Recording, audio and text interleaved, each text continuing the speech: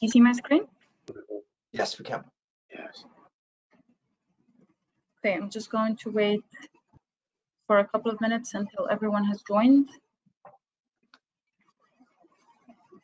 And will you record the webinar? Yes. Yep, Great. I already started recording. Hi, Samir. Excellent. Hello.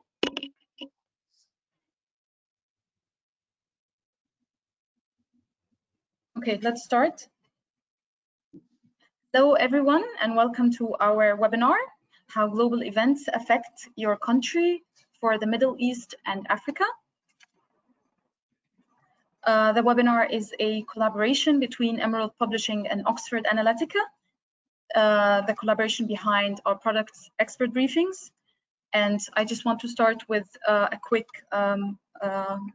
explanation of the application of the GoToWebinar. You'll find on your top right the control panel where you can find the chat. You can pop in the questions whenever we go throughout the webinar. And then we will go through the questions towards the end. My name is Nadine Salah. I'm the Regional Marketing Manager for the Middle East, North Africa, Pakistan, and Turkey.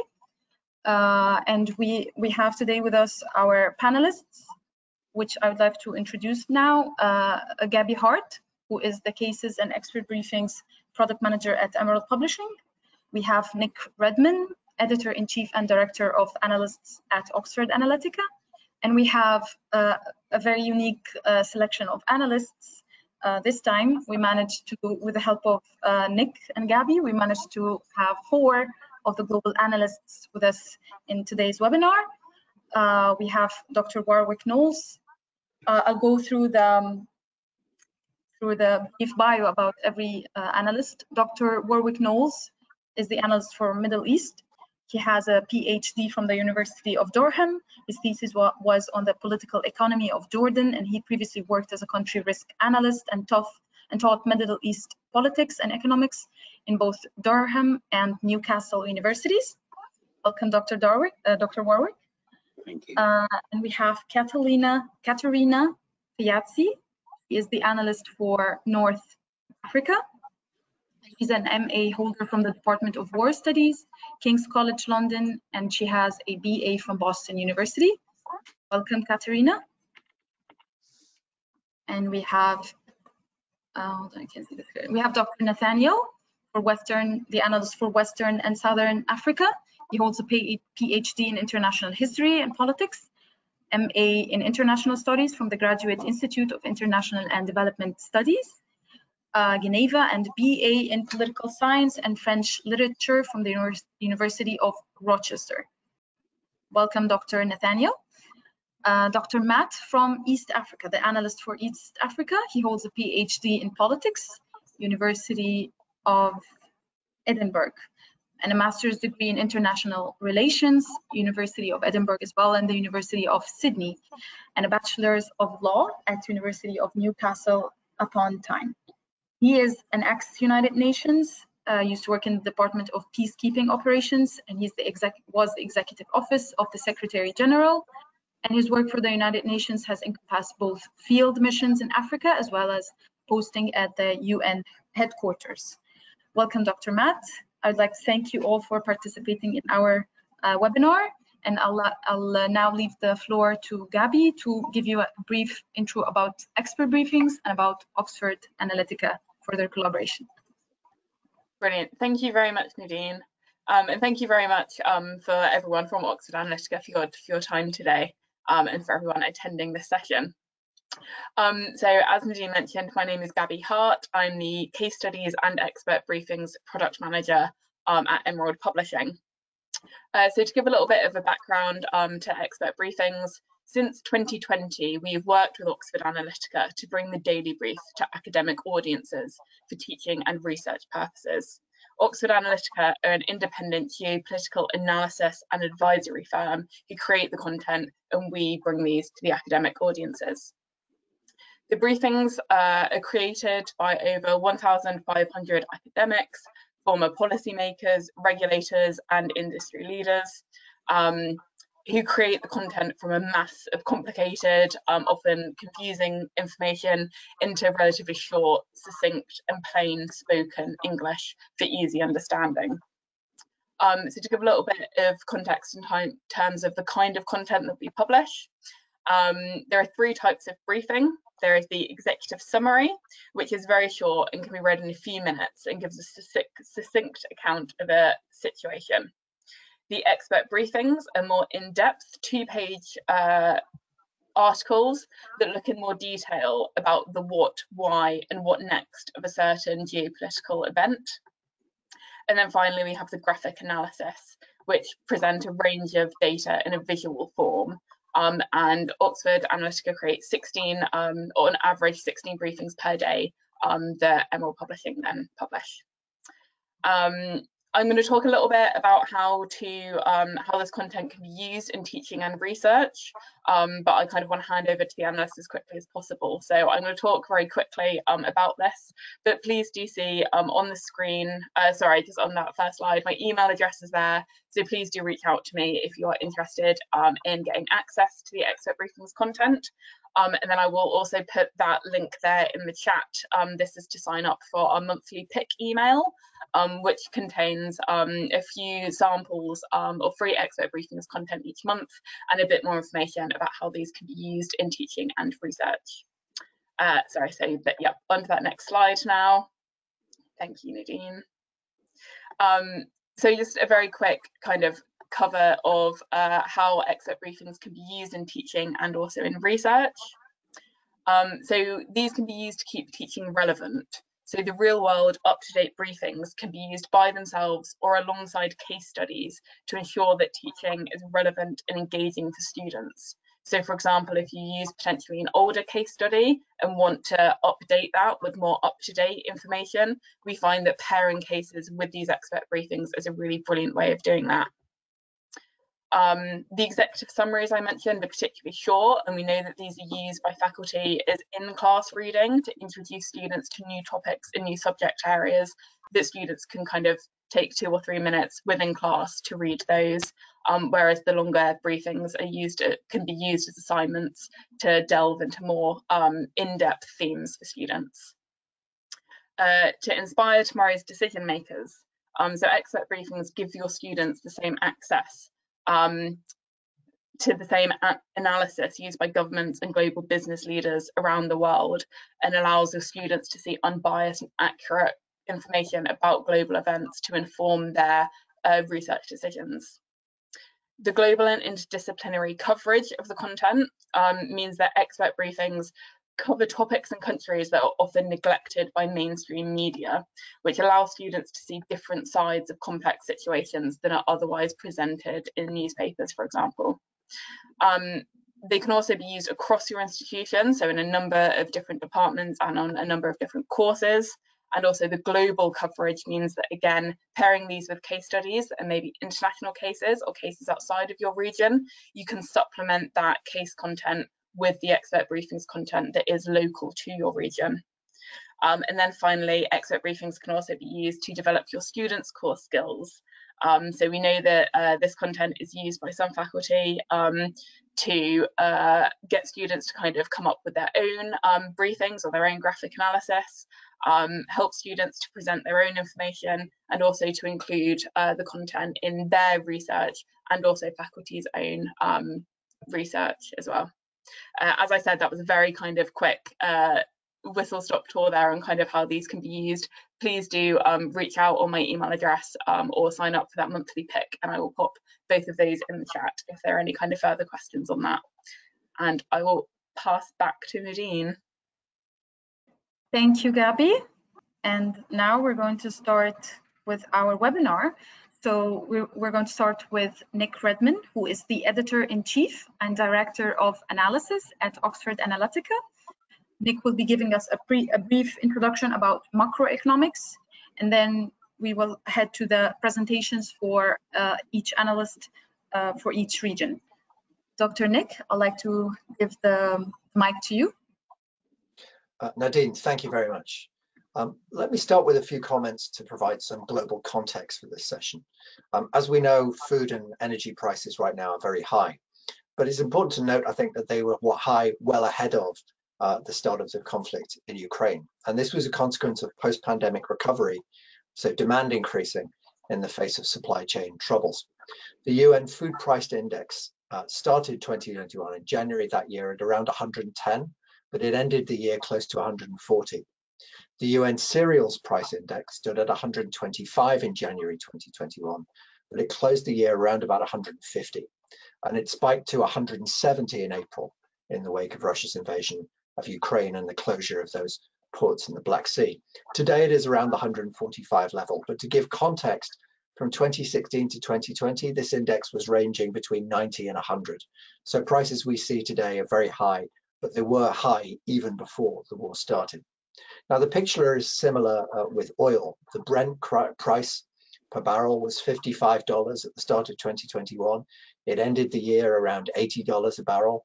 And as we know, it went well above 120, 130 in the wake of the invasion. Today, it runs in the $80, $90 range. And again, based on the previous few years, this is an elevated price, and gas prices also are high. Food and energy prices, when they rise, have an outsized political and economic effect. Energy prices ultimately affect the price of a huge range of goods that are manufactured and or transported. Food prices, of course, are one of the most likely things to cause political turbulence. Put them together, and the world is facing the most sustained bout of inflation it has seen in decades. Now, the macroeconomic context for the coming year is not particularly favorable.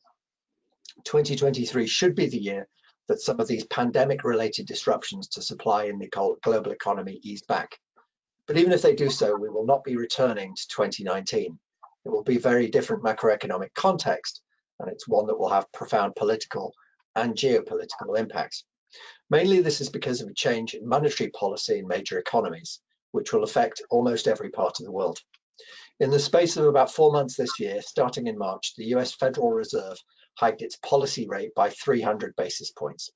As we know, the dollar has surged against every other currency, and other central banks have been obliged either to raise their rates or bring forward their plans to do so, to avoid an outflow of capital and to support their currencies at a time when currency weakness increases inflationary pressure even more, because so many commodities are priced in dollars.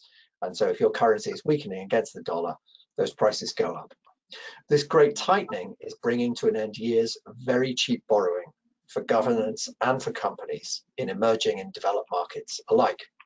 We are exiting from an era of unprecedentedly cheap and plentiful credit, which was assisted by quantitative easing, and developed country banks, central banks, anesthetizing their financial markets.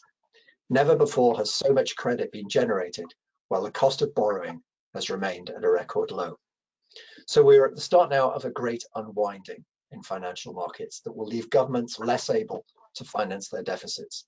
The greatest strain will fall on those with the greatest short-term liabilities.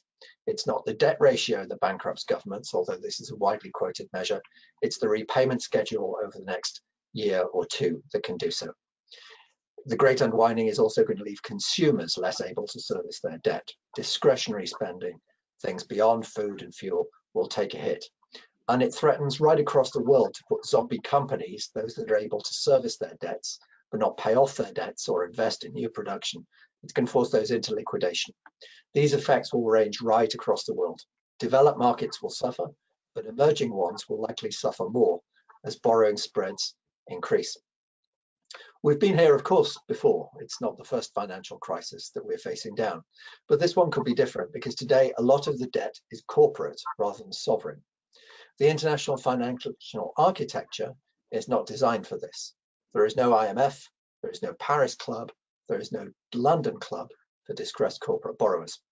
That could make resolution of debts more difficult when borrowers go into default, unless governments step in, and many are likely to end up in the courts. So this, therefore, is the rather depressing context in which regional and national dynamics will play out.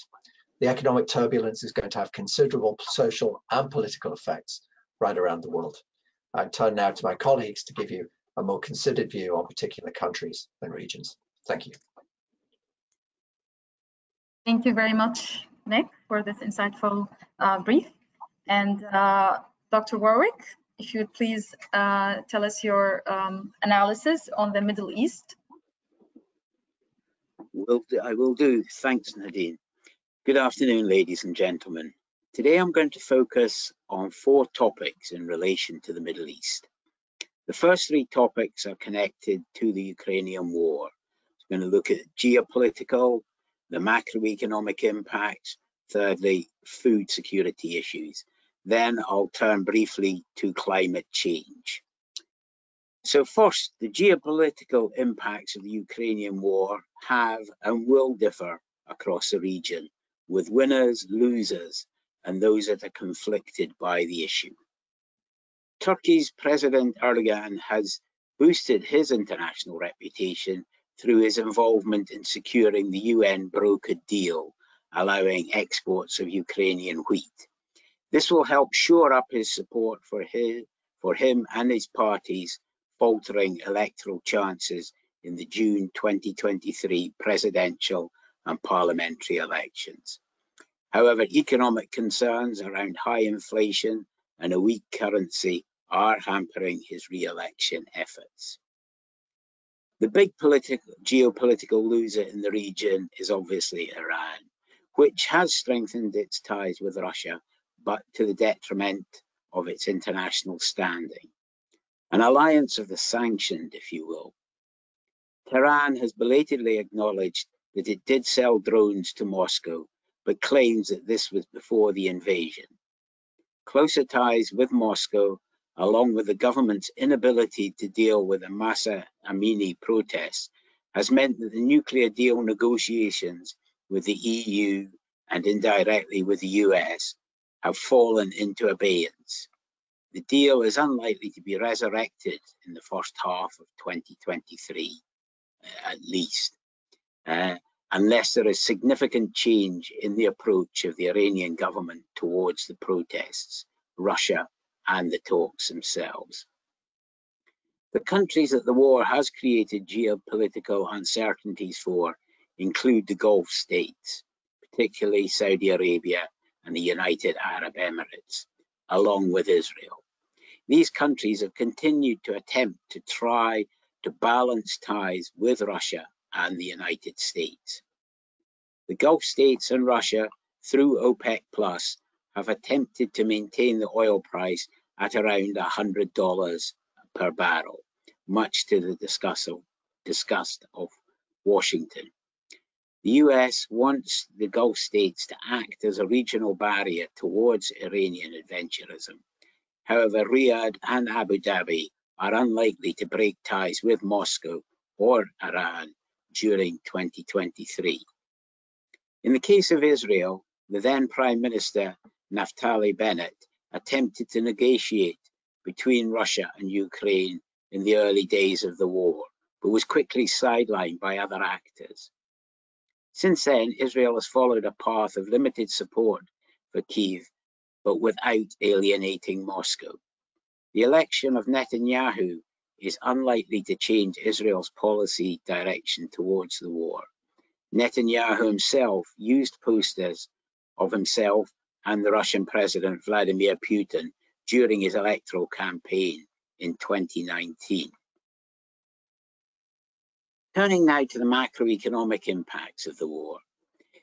As Nick said, these have pushed the global economy towards recession, raised global interest rates and inflation, and resulted in falling exchange rates for emerging economy currencies against the US dollar. Supply side shocks have impacted on terms of trade and the current accounts. As with the geopolitical issue, the macroeconomic impacts have resulted in winners and losers across the Middle East. The oil exporting countries of the Gulf are the obvious winners, having benefited from higher hydrocarbon prices. These revenues have improved their current account and fiscal account positions. Oman, for example, has turned double-digit deficits on both the current account and fiscal account into surpluses. This has enabled it to start paying down its indebtedness. For other countries like Saudi Arabia, it's enabled investment levels to be boosted to move themselves away from their dependence on hydrocarbon revenues. These trends will continue in 2023, but will slow beyond that as hydrocarbon prices ease. In contrast, the oil importing countries in the region have been hard hit by the oil price rise and those of other commodities. The terms of trade have swung sharply against Jordan, Israel, Lebanon, Syria, and Turkey, worsening their current and fiscal account balances. This is adding to the public debt burden at a time when interest rates are climbing. Higher debt servicing will reduce the capacity for governments to increase their spending to offset the impact of a global slowdown. Lebanon is already in economic meltdown, but Jordan, with its climbing indebtedness and peg currency, could face problems over the next 24 months. It may have to ask for yet another debt restructuring package and implement a devaluation of its currency. However, Amman will be able to call on international support from the likes of the IMF and the Gulf states because of its perceived geopolitical role as an arena of stability in an inherently unstable area. The glimmer of hope for these countries is the easing of commodity prices over the next 12 to 24 months. The third regional impact of the Ukrainian war is food security, which was already a growing problem before Russia's invasion. The region, like other food importing areas, has been hit by curtailed access to wheat and higher costs of food imports. Domestic agricultural sectors are suffering from higher fertilizer costs amid already challenging climatic conditions across much of the region. To give you an idea of the challenges, in 2020, that's before COVID-19 struck, in the Palestinian territories, over 25% of people were food insecure. Over 37% of the population in Yemen and Iraq were malnourished. The position was forecast to worsen in these countries, Lebanon and Syria. Lebanon was the most exposed of the economies to the Ukrainian war, with more than 95% of its wheat sourced from Russia and Ukraine. High dependency levels were also evident in Oman, United Arab Emirates, and Yemen. When the economic impacts are combined with the food security issues, the chance for social unrest increased significantly. The already horrendous humanitarian situation is likely to worsen in Yemen and northern Syria at a time when the international community's focus is on the humanitarian impact of the war in Ukraine. In Yemen, for example, militias are able to attract fighters by providing a regular wage.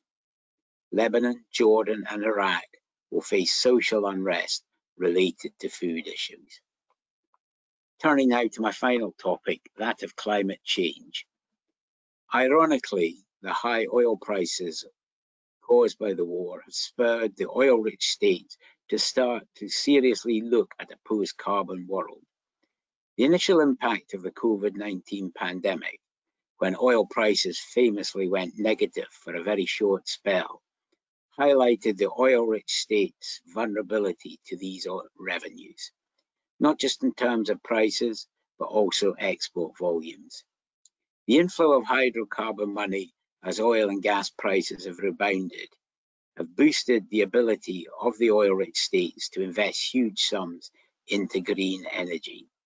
Saudi Arabia and the UAE are pushing blue hydrogen, that is renewable-based hydrogen, while Qatar is focused on green hydrogen production through the use of natural gas. The use of solar power is also expanding rapidly in the region. We can expect a lot of high-profile promises from the oil-rich states in relation to decarbonisation over the next 12 to 24 months, as they vie with each other for which country is the most committed. Saudi Arabia, for example, has launched the Middle East Green Initiative, which has been heavily promoted during COP27. Qatar has set the most challenging targets, but will rely on gas rather than renewable. Thank you very much for your time, and I look forward to your questions in due course. Thank you, Dr. Warwick. I would like to stress on the fact that for the attendees, if you would like to have any questions for any of our analysts today, please put them in the chat, and we will go through the questions towards the end. And now I'll give the floor to Katerina, our analyst for North Africa. Hi, everyone. Well, as Nick mentioned, economics are the primary concern about among the North African countries as well for next year, and they're quite affected by many of the trends that Warwick has just mentioned. I will do a more country-by-country briefing, and I will start with Egypt and with Morocco, as there's only 5 countries included. So starting with Egypt, Egypt's economy has become very precarious. It has resorted to support from the IMF for the 3rd time in 6 years, and that's this year again. The government is banking on its Gulf Arab allies and on global bond investors to supplement the relatively small $3 billion IMF loan with additional investment. The actual inflows from these sources may disappoint, however. This is partly because of the poor state of the global economy, but also because of skepticism about Cairo's commitment to structural reform, and in particular through reining in the role of the military in the economy. There's a risk that the Egyptian pound will continue to depreciate following its 35% fall against the dollar this year. This will keep inflation high. It averaged about 13% in 2022, and this in turn will ensure that interest rates stay elevated. The pressure on the balance of payments will be eased to some extent by increased Gulf investment, but this tends to involve acquisitions of stakes in existing companies rather than supporting new projects. Against this difficult economic backdrop, President Sisi will be gearing up for re-election in 2024. There's little chance that any credible challengers will emerge to contest the election, given the tight control that Sisi's regime has imposed on the formal political space. However, sporadic economic protests are likely next year, and threats to Sisi's position from within the military establishment and the intelligence services cannot be discounted. Moving to its neighbor now, Libya has become divided again along familiar east-west lines. This is likely to get worse next year as the political scene becomes further fragmented. Earlier this month, we've heard from Eastern strongman Khalifa Haftar threatening to wage another war to, I quote, liberate the country, which suggests that divisions between him and Tripoli are hardening again. Nonetheless, it does not look like he has the external support to threaten the capital itself militarily, but he can still use oil blockades to put pressure on the government. The Prime Minister in Tripoli, Abdulhamid Dabeiba, is in a precarious position, primarily because he has relied a lot on Turkish support. This has led him to now patronize armed groups of his own, and that's causing friction with Turkish-supported forces. The volatility we've seen in Tripoli is matched across Libya as challenges grow to Haftar and his son's harsh rule in the east and the south. A spark could easily come from popular unrest, and the economy has been deteriorating, and ordinary Libyans have been struggling with severe inflation, lack of employment, lack of public services. A lot of it is due to corruption. So we're likely to see more and more dissatisfaction with the political class, which insists on staying where it is. The speakers of the 2 rival parliaments have been dominating talks around new elections. This means that any international unity we might have seen this year around a push for new elections is likely to splinter more than any new process being imposed. Moving on to Tunisia, which is also in a rather difficult spot, and its own prospects are again tied to its economy. The government will need to ensure public sector salary payments and adequate imports of essential goods in order to stabilize again and see a period of consolidation under President Kais Saied. If he fails to do that, then Tunisia could experience a pretty acute economic crisis. The president's popularity is shrinking, but by next year, he will likely have succeeded in recreating Tunisia's political system. Parliamentary elections are scheduled for December 17th, and these will probably leave his political opposition significantly weaker. He will then have the difficult task of governing a very divided and economically crippled country, and he has not shown great promise to this effect so far.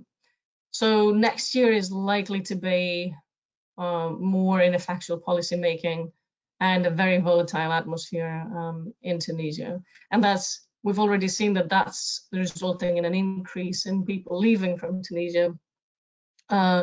There's been a rise in Tunisian migrants arriving in European shores. Again, ultimately, it will all depend on Tunisia's economy.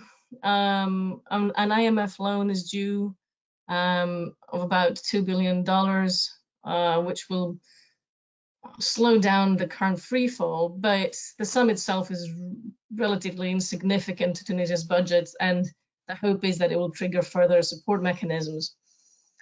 Again, like in Egypt, Tunisia is going to look to Gulf Arab states for help, though that help will also probably come at the cost of key state assets, as we're seeing in Egypt. Algeria has seen a financial windfall from the Ukraine war, primarily because of the high energy prices. This will not necessarily translate into sustainable improvements in the performance of the economy, because the private sector has still not recovered from the turbulence that followed the fall of President Abdelaziz Bouteflika back in 2019. That said, higher oil and natural gas prices have allowed Algeria to build up its foreign exchange reserves back up to about $60 billion. The government has also replenished its reserve fund, which was down to zero in 2017. The government envisages a 19% increase in total spending next year, again in its draft budget. This will go towards raising state sector salaries, protection against rising inflation. In the budget, there's also an 120% increase in military spending, so around $23 billion. And much of this will go towards payments for Russian arms supplies. Next year, well, the budget revenue is based on an oil assumption of about $60 per barrel. And as Nick said, I think it was an OPEC or Gulf states really aim for about $100 per barrel next year. So Algeria will continue to see an inflow of funds for its natural gas exports. Lastly, Morocco has really struggled this year. The economy is likely to improve in 2023. The tourism is likely to recover. Agriculture is also likely to improve because it contracted sharply this year because of a really long drought. Overall, the economy is likely to grow again about 3%. In real terms, which was it was down to 1% this year. The government is likely to seek financial support from the IMF, but plans for a sovereign bond issue in 2022 were dropped because of the market turbulence. The IMF has expressed support for the government social protection scheme, which was rolled out last year, but it did advise the central bank to tighten monetary policy further. Overall, Morocco is in a difficult position, and the prime minister has been trying to deal with it, but it's possible that we will see more public protests there as well. And I will stop then, hand over to Africa. Thank you, Katharina. I'm actually from Egypt, and I can relate to many of the points that you've mentioned when it comes to the economy in Egypt. So it's been a very tough year, and I think on many of the countries as well in the region. And yeah, let's hope it gets better somehow for the next years. It would be interesting as well to see for our attendees today joining us where they come from, and if you can relate to what you're hearing so far. How is the situation in your for the economical situation in your countries? That would be interesting. So again, let us know where everyone is joining us throughout the chat. And we're now going to head to Dr. Nathaniel Powell for Western and Southern Africa. Dr. Nathaniel, I'm handing over to you. Thank you very much. First of all, I'd just like to note that I'm sick, so if I collapse in a fit of coughing, just bear with me. I'll recover and I'll be able to continue. Hopefully it won't be too embarrassing. Sorry about that. No, that's okay. I have a 3-year-old daughter, and she just brings everything home from nursery. Yeah. You know, it's Ebola every other week. All right, so I guess I'll start with kind of the economic strains that are faced across the continent. Obviously, not just in North Africa, but everywhere, and a lot of these are not just limited to Africa either. One common theme, of course, is imported inflation and stresses on debt burdens caused in part by the strengthening dollar and related the Federal Reserve Bank rate increases that Nick was discussing. Countries such as Ghana, Nigeria, Kenya, Angola, Zambia, Congo-Brazzaville, among others, faced heavy debt burdens or debt servicing burdens, even if their actual debt to GDP ratio was not particularly high, like Nigeria. These countries are less able to adequately address the struggles of populations dealing with higher food and fuel costs because they don't have the fiscal space to do it. And this illustrates a deeper and longer term problem, of which I think Ghana might represent an extreme example at the moment. It has the world's worst performing currency, has headline inflation of something around 40%, major difficulties in increasing domestic revenue, and is facing a serious debt crisis and is currently in talks with the IMF, which are meant to resolve in December, but who knows whether that's actually going to happen or not. So this issue relates to countries, including most African countries, who are particularly vulnerable to crises in public finance and debt because of their dependence on commodity exports.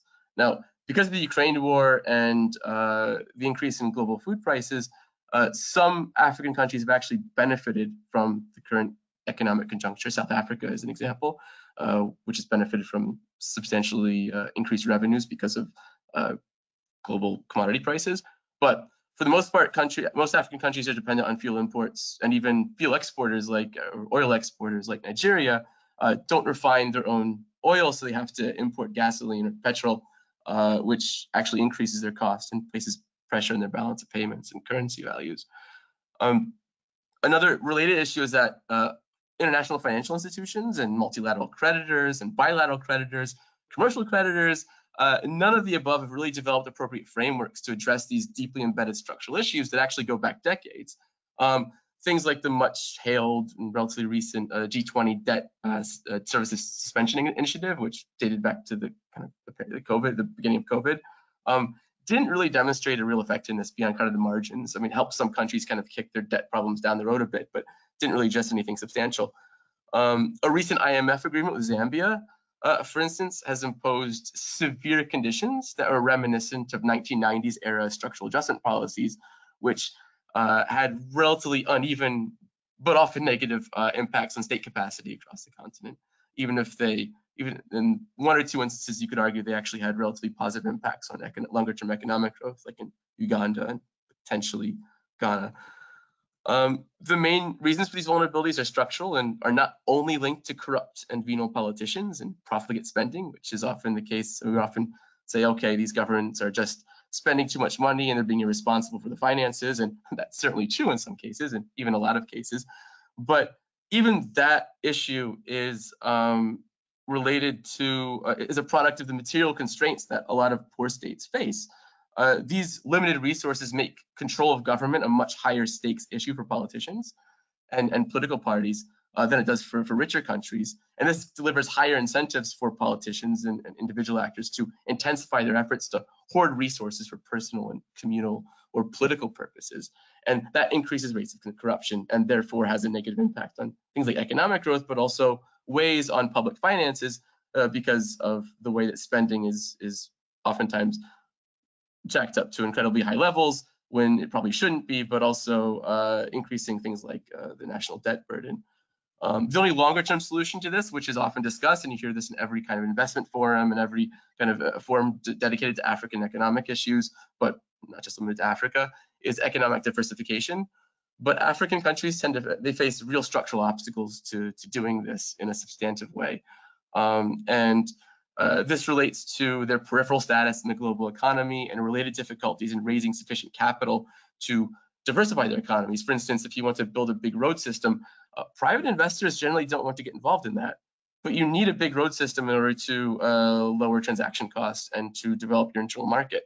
So you have to rely on raising finances from elsewhere, especially international financial institutions or the World Bank, to try to get these things done. So a country like Ghana, for instance, which is facing probably the most severe debt crisis of any African country at the moment, actually is in a situation where it was kind of following all the prescriptions of the IMF and the World Bank for trying to diversify its economy in the past decade. They made very substantial efforts to increase electricity output, for instance. But that relies on private capital.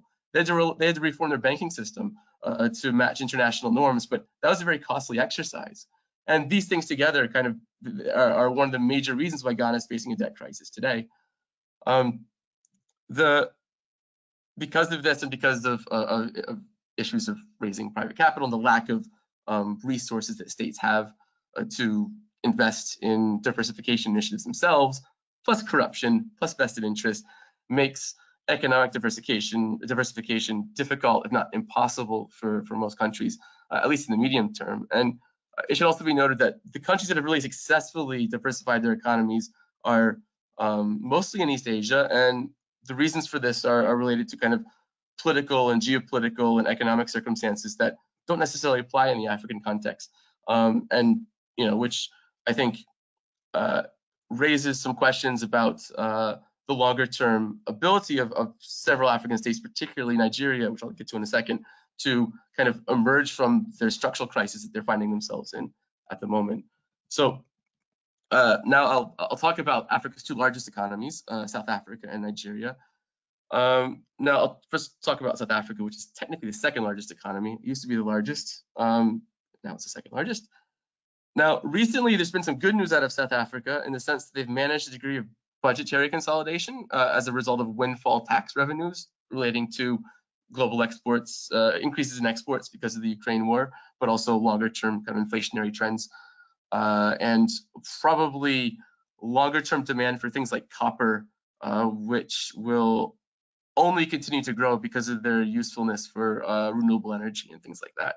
So these are potentially beneficial trends for South Africa. But this budgetary consolidation in South Africa potentially comes at the expense of longer term growth.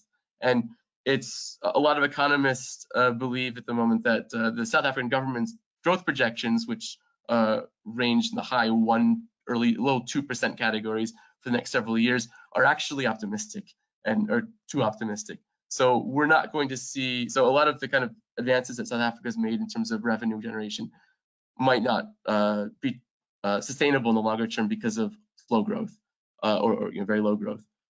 The government's making some headway in corruption prosecutions, which is a really critical issue in terms of trying to get out of the legacies of the Jacob Zuma presidency, which lasted from 2009 to 2018, in which much of the state was, in South Africa, they use the term state capture. So much of the state was subverted by kind of private and corrupt interests, which had a massive negative impact on state capacity. And the current president, Cyril Ramaphosa, has long promised to try to address these issues, but only recently in the past 6 months have you really seen an uptick in corruption prosecutions. And it just so happens that in 2024 there'll be a new presidential election, and the ruling ANC party is currently projected to win the election, but lose its majority, potentially its parliamentary majority, because of widespread resentment and discontent at their the rule of the country since 1994. Now, there are, just like many other African countries and countries elsewhere, resource constraints may place material limits on how far reform efforts can go. Needed sectoral transformations in reform, particularly in energy and transport, are hindered by entrenched interests and corruption. And we've seen also the lasting legacies of aging infrastructure and the inabilities to reinvest in upgrading that infrastructure in the past 3 or 4 years, with massive waves of power outages in South Africa, which have had a very negative impact on South African economic growth because industries require electricity to function. And unfortunately, Eskom, the state-owned enterprise which generates electricity, is projecting that these power outages will last for several more years before enough generating capacity is built to address them. Another issue kind of hindering sectoral transformation are thorny labor disputes, which pit workers and with often very legitimate grievances, it has to be said, often related to kind of under inflation level pay increases, and politically powerful unions. It pits them against governments and state-owned enterprises which don't have the resources to necessarily meet worker demands. And because of that, this year alone has seen several major strikes in Eskom, the power generating company, Transnet, which is in charge of logistics and port facilities, which have had impacts on economic growth in the broader economy.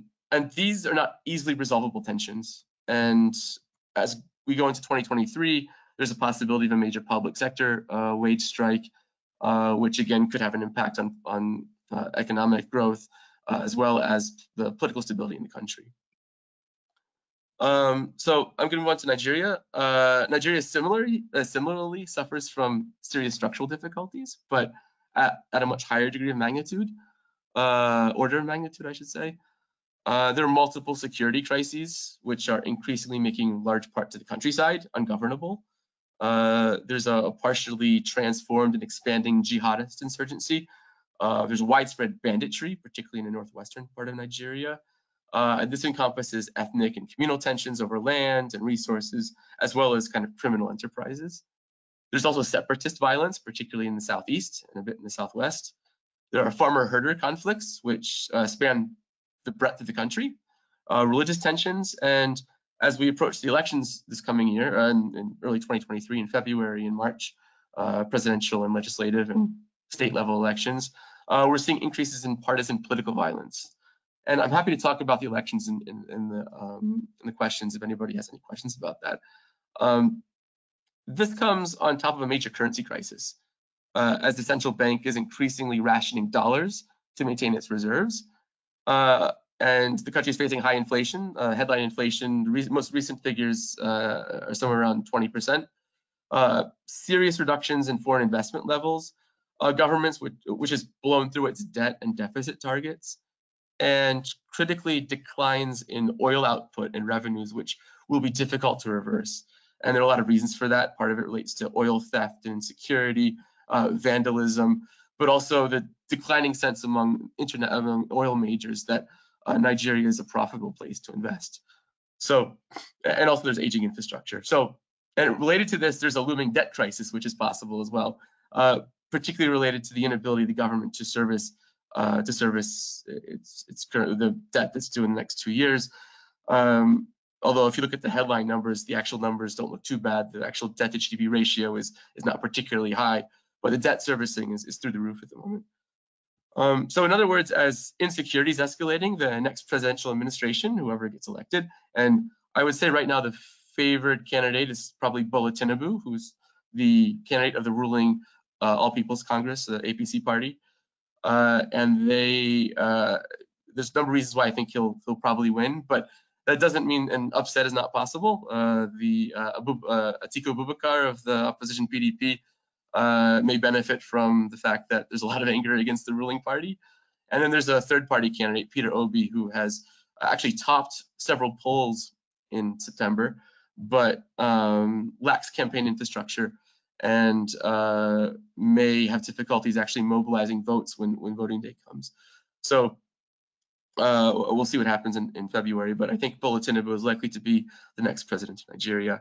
Unfortunately, what that means is the policies that the current Buhari administration have pursued will probably continue without much change. So just a quick note on West Africa and its broader security situation. Today, France is announcing the formal end of Operation Barkhane, which was its main military intervention against jihadist groups in the Sahel. This follows their exit from Mali earlier this year, following a dramatic breakdown in relations with Mali, particularly over Mali's decision to bring in Russian mercenaries from the Wagner Group. So while French military operations will continue in the region, especially in Niger, this reflects a broader failure of international interveners to stem the expansion of jihadist groups and generalized insecurity. There's been a regional wave of coups since 2020, 2 in Mali, 2 in Burkina Faso. There's been 1 coup attempt in Niger, a coup in Chad, and even the coup in Guinea all reflect a broader crisis of government legitimacy, which is widespread throughout the region. And this is partly exacerbated by abuse of security forces and authoritarian government. Economic strains will only worsen these underlying trends, and they also might make it difficult for coastal West African states like Ghana and Benin and Togo to effectively prevent the spread of jihadist insurgencies into their own territories. So on that cheery note, I'd be happy to answer any questions you might have. Thank you. Thank you, Dr. Nathaniel. And now I'd like to give the floor to Dr. Matt Ward for East Africa.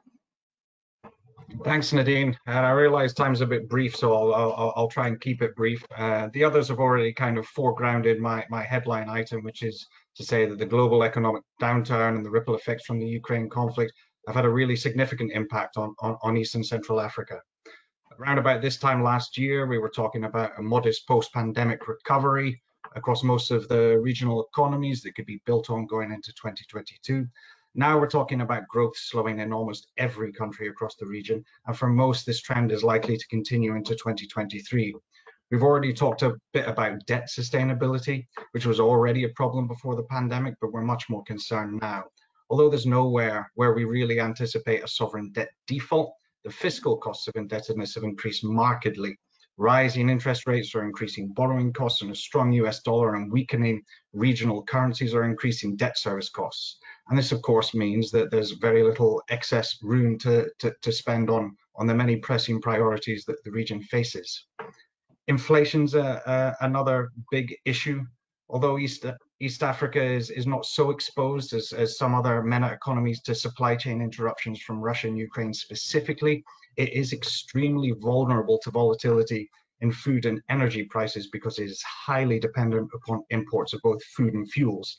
And what's perhaps more important is these basic necessities account for almost 50% of household spending across the region. So what price pressures can have huge social and economic implications. Meanwhile, the timing perhaps couldn't be worse. Not only is everybody struggling to recover from the pandemic, but the region has been hit by a series of climate-related disasters. Somalia, Ethiopia, and Kenya have suffered an unprecedented 4 consecutive seasons of drought. A 5th is forecast and is indeed now getting underway. Sudan and South Sudan have suffered multi-year floods that are among the worst in living memory. The combination of climate shocks, food price inflation, and also political unrest has produced the world's most acute hunger crisis, with some 50 million people in East Africa facing crisis conditions, and another 27 million in the DRC. Famine is almost certain to hit parts of Somalia before the end of the year. South Sudan is also at high risk. It's abundantly clear that this is related to climate change, and there is good reason to fear that similar problems could recur again. And all of this is happening in a period of particular political turbulence. East and Central Africa tend to have a reputation for political turbulence, but of late this has been more pronounced than usual. And what's more, the biggest political crises are affecting the biggest regional states, which obviously has ripple effects on neighboring countries. In the Democratic Republic of the Congo, where I should mention the economy at least is doing better than usual on the back of strong commodity prices, elections are due in a year.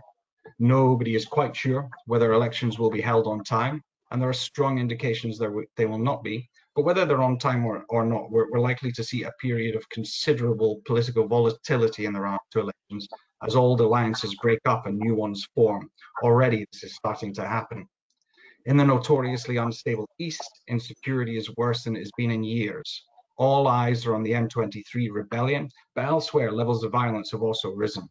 Attention is rightly on the M23 crisis, though, as it has significant capacity to destabilize the wider region. Notably, Congo accuses Rwanda of supporting the M23, while Rwanda accuses Congo of arming Rwandan rebels and forming genocidaires, and both allegations are highly credible. Other regional countries are sending troops to join a regional intervention force, but in the case of Burundi and Uganda, at least, these are aimed largely at containing their own armed opposition groups active in eastern DRC and of asserting their cross-border spheres of influence. Relations between Rwanda, Uganda, and Burundi have historically been fraught. So far, they have held up under this pressure, but it can't be excluded that they could break down again. In Sudan, more than a year after a coup, there is still no political settlement. A draft constitutional document produced by the Sudan Bar Association has received widespread popular support, and there are closed-door discussions between the military and mainstream opposition factions around a settlement nominally on the basis of this document. But it's quite clear that for the negotiations to have any kind of success, they're going to have to dilute that document's aspirations, particularly around the role of the military in politics. And this risks any agreement being rejected by the population. Meanwhile, continued splits and infighting within the opposition weakens their negotiating position and their credibility. To end on a slightly more positive note, in Somalia, a protracted electoral crisis has ended in a peaceful transition of power. The optimism this has generated, frankly, rests more upon relief at former President Farmajo's departure than enthusiasm for incoming President Hassan Sheikh Mohammed, but there is more optimism there now than there was a year ago. The early months of Hassan Sheikh's term have been dominated by the fight against jihadist group al-Shabaab, and despite suffering some very serious terrorist attacks, the government has made some notable battlefield gains, which are the first in many years. However, the real question will be whether the government can sustain these gains and translate this into long-term stability, and on this front, there's less optimism. And finally, in Ethiopia, in what is arguably the most serious crisis affecting the region, perhaps even the deadliest conflict in the world, with the UN estimating over 500,000 people have been killed in just 2 years of war, and this may well be a low estimate, there is now a peace deal. It's an extremely uneven peace deal. It comes very close to complete capitulation on the part of Tigrayan forces, but it is a peace deal. Unsurprisingly, there will be those who criticize the deal and some who may act as spoilers. Implementation is likely to be complicated, it will be fraught with risk, and it will be littered with delays, but there is some reason to think that both sides now believe this deal is the best they can hope for, and therefore they may seek to honor it. Even if the deal does hold, Ethiopia faces enormous challenges. The economy has been stretched to breaking point, as has national cohesion. There are multiple other active conflicts across the country, nothing even approaching a national consensus on the country's future, and an extreme lack of trust among political actors at all levels. This is going to be extremely difficult to overcome, but one thing that perhaps almost all Ethiopians can agree on is that an end to the war in Tigray is a necessary first step. And I'll leave it there. Thanks. Thank you, Dr. Matt, for your presentation. I would like to go through some of our questions. They're quite interesting, so we'll take one. It's from Ghada El Ahmadi. So our question is for Dr. Warwick. Lebanese citizens are hopeless about the performance of their politicians. What advice can you give us on how to cope with the economic crisis for the next 24 months? Dr. Warwick? A nice challenging question to start with. I would point out we're not really in the advice game as Oxford Analytica. But if you did transport me to Lebanon to advise the Lebanese on this, I'm not really sure how we could go about this until the politicians get their act together in Lebanon, start considering the population rather than their own narrow factional, sectional interests. It's going to be very difficult to address that problem. If I was a Lebanese person, it would, and I really love the country, having travelled round there a few times. The best way that they can address the problems at the moment is to access foreign currency. Those Lebanese with access to foreign currency through remittances, for example, are far more able to mitigate the problems of the economic crisis. And this is why you're seeing as well Lebanese trying to migrate to Europe. This is the only way that they can see out. But for me, it's a hopeless situation until the politicians get their act together. Yeah, thank you, Dr. Warwick. We have another point from Len Graham. For Katerina, you mentioned how in Tunisia and other countries, the incoming government is in a lack of a better word, inheriting the problems of the previous government. How could this cycle be changed, especially when solutions often involve reliance on other countries for aid or financial support? The way I see it, national debt that is unserviceable is inevitable, especially for the poorer countries. As mentioned by Dr. Powell, the private institutions are often unwilling to invest in local infrastructure such as roads. So how could it be that less loans should be given to poorer countries, which would have major issues for those countries that rely on those loans? I guess this is like a multiple question sort of question. So, Katerina? Well, I'll just tackle the Tunisian aspect of it. Where, yeah, you're right in that there's like a chicken and egg situation going on. I suppose. I mean, in Tunisia specifically. So the major issue is that there's a massively bloated state sector, right? So they have a lot of civil servants. I think Tunisia was at the top in terms of civil servant ratio, and they can't pay everybody properly.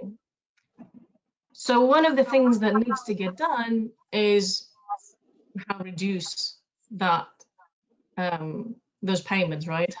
Reduce the civil service. The problem with that is that the civil service has a very large membership in the major labor union, the UGTT, and they tend to obstruct any effort at either decreasing salaries or decreasing the sector in general. So over the past, since 2011, since the uprising, governments have tried to do that, and they have been unable to. I mean, I don't even know actually how hard they have tried, because the resistance from the UGTT has been great. So this is what foreign investors see, and they don't like the chances of how the Tunisian government can manage the economy, right? And that makes it less able to get loans. So yeah, then you have the Gulfies who come in as a sort of saviors, and they're like, well, yes, we will give you money, but you have to give us stakes in your profitable companies, because they don't trust the government to give them money back. So it's a massive problem. How do you solve it? I don't know. I guess there's other multilateral institutions and negotiations that are happening at the moment that, you know, are trying to get problems like that more on to get resolved, but there are massive issues, especially for like other countries as well, not just Tunisia, that have governance problems, right? So if you don't trust the government, if the investors don't trust the government, and we saw that in the UK recently as well, right? When the investors don't trust the government, it's very difficult to do anything on debt and the economy more generally. And Ellen, I don't know if anyone else wants to jump in on that.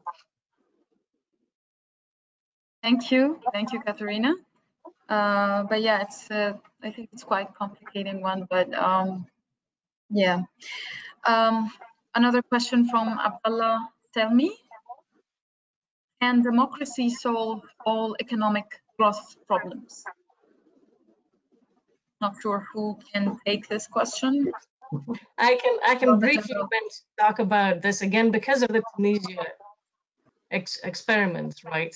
Because Tunisia became a democracy, problematic democracy, but it was a democracy for a long time, or for the best part of the last 10 years, and partly because it was so problematic, it was unable to focus on the economic problems that the country was facing. The political class could not agree. There was no effective opposition that could provide an alternative to what was going on. Most of the political class was trying to just find an arrangement that would allow them to stay in power, and people really reacted to that. Part of the reason that Kais Saied is in power now, with a large majority of support from the public, is that Tunisians got really disenchanted with democracy and the democracy that they were seeing.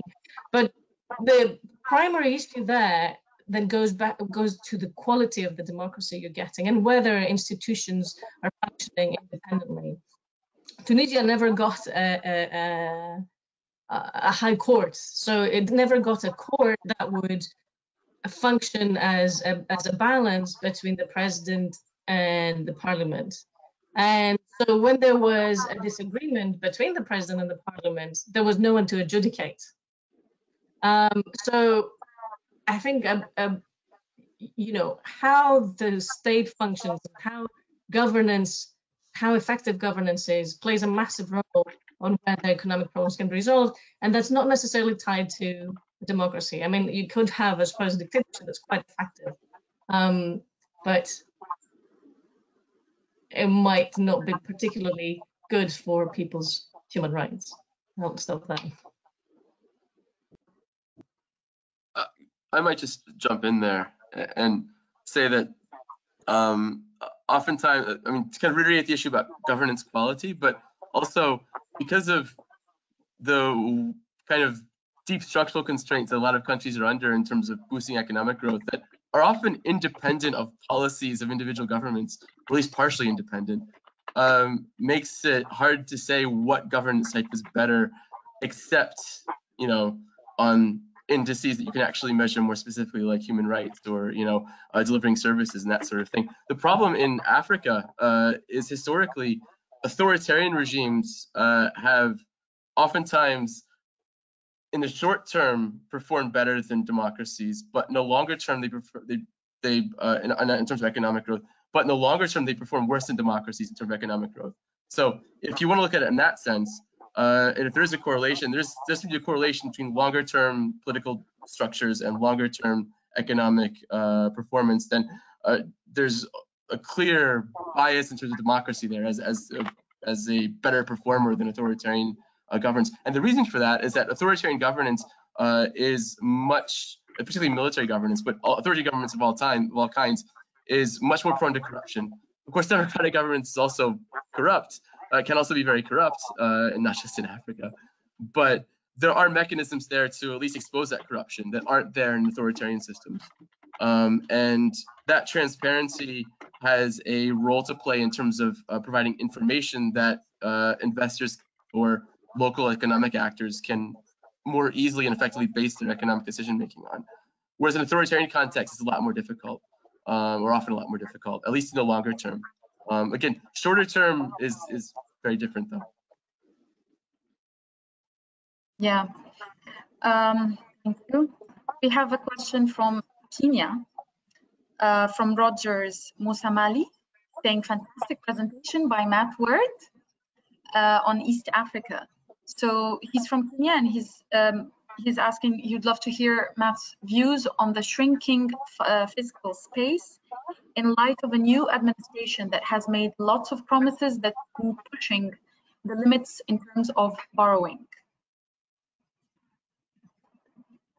Yeah, sure. I mean, yeah, President William Ruto he's come into the job in Kenya facing an extraordinarily difficult position. There is absolutely no fiscal headroom, and yet he has made a lot of very big promises both to the population as well as to political leaders in order to secure his election. And fundamentally, he's not going to be able to meet any of them. Well, that's not true. He's fundamentally not going to be able to meet all of them. He has tried to keep to some of the promises. For example, within a week of being elected, he rolled back subsidies on fuel. He'd returned customs clearance operations to Mombasa port, but none of these have eased short-term economic problems. He doesn't have much scope for borrowing new money. The debt overhang is simply too high. The biggest thing Kenya could do to kind of change its budgetary outlook is to reduce expenditures, recurrent expenditures. I don't have the figure now, but it's almost 2/3 of the budget is recurrent expenditures, and a lot of this is on public service salaries. Kenyan politicians are not only amongst the highest paid in Africa, but they're amongst the highest paid in the world.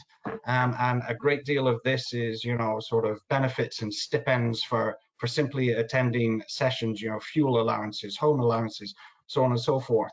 You know, it would be the clearest, easiest thing for him to do to change the economy would be to address this. But the big problem he faces is that it's Parliament that votes on these things. And it's a parliament where he's not fully in control. After the elections, it looked like he was going to be a narrow minority government. He's managed to sway some people over to his side, and he's now got a narrow majority in parliament, but it's still a very, very narrow one. And frankly, these are all people who benefit from the current system, and even his allies feel like this is our turn at the trough. So I think Ruto is going to have a very, very difficult time turning Kenya's economy around. And I think, you know, he realizes that. He talked about making changes within 100 days. He's now talking about making changes within a year. I think in 3 months' time, he's going to be talking about making changes by the end of his term. But yeah, I'll leave it there. Thank you, Dr. Matt. I actually have a question, and I wanted to ask this for all of our analysts, but I think for the sake of time, maybe Nicholas can take this question. And how analysts draw their analysis or to write expert briefings? So if you can share with us the resources that you rely on, how you build your analysis, because it's the key feature of these analysis that they are unbiased. So this can be challenging. So, yeah. Thank you. A really good question. So how analysts do their daily job, they work as often as possible with a range of information sources. They're very aware of bias. They use local languages wherever they can, original sources wherever they can. So a big part of that is simply trying to ensure that you have the best grip on the information. In terms of producing the expert briefings, each briefing is somewhat of a collaboration between members of our expert network and the analysts which you see on this call. So if we're writing on conflict in Tigray, for instance, we would have somebody in Ethiopia that is drafting that and is working with Matt through probably several rounds of conversation in order to get the brief into the shape that we want it to be. It's also the case that there's a certain amount of internal review that goes on. So what you're seeing is a consensus Oxford Analytica view, one that is doesn't contradict internally across the various regions. So there are many stages to this. If you look at our website, you can see a bit more detail on that, on the methodology, the processes in particular that we adopt in order to do so. And just to finish on the point that Warwick alluded to at the start, when we get questions, what should the government do? They're ones that are somewhat uncomfortable for us. We're not a think tank. We don't advocate. Our job is simply to understand the world as it is, to identify the drivers, because that's good analysis, and then to plot a trajectory so we have a sense of where things might be going next. So we don't try to fix the world, we just try to understand the world. And that has a big bearing on our mission, but that is our mission, crucially. Thank you. Thank you very much, Nicholas. I think the end of your talk, we're not trying to fix the world, we're trying to understand it. I think this is one of the summaries of your role and your mission. This is correct. And I think for the time, we will not be able to have any more questions. We did, however, prepare a few polls. If we would like, if our attendees would like to participate in the poll, I'm going to now launch it. So you will see questions popping in when you can answer yes or no.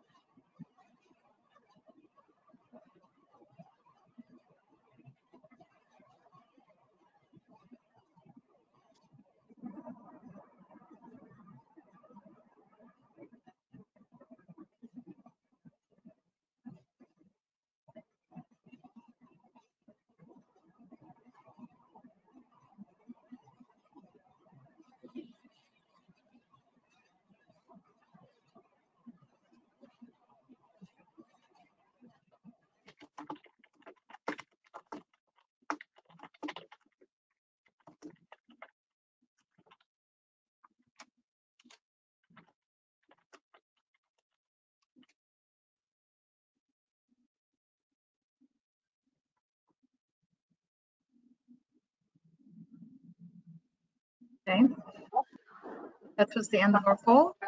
And for the last questions, I can tell that we actually received one of the suggestions to have the same concept of the webinar, but not just for the Middle East, but for the globe, for the world. So we might actually have a sequel for this webinar, if possible, with Oxford Analytica again. As mentioned, the webinar and the session is recorded. You will receive a copy for the recording in 24 hours after the webinar, along with a certificate of attendance. So I would like to thank our Oxford Analytica partners, our analysts, the analyst director, Dr. Nicholas. I'd like to thank everyone, Dr. Warwick, Dr. Matt, Dr. Nathaniel, Tarina, and Gabby Hart, our product manager for cases. And I'd like to thank all of our attendees today. Thank you so much.